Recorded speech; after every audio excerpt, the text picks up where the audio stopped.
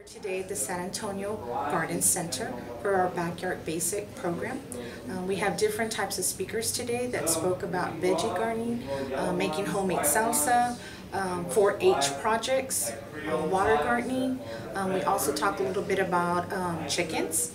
We had over 100 participants. We also had county employees, and we had several vendors throughout the day. The classes I'm doing today is making your homemade salsa. Participants are going to be breaking out into 6 different groups. They're going to try different equipment or methods on how to prepare their homemade salsa.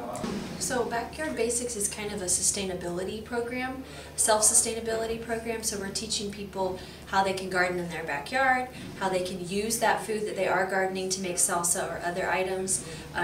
They're also learning about beef. There's kind of a trend to going and buying a whole cow or a half a cow, and so understanding what it is that you're purchasing and how those cuts of meat can be used in the dishes that you make at home.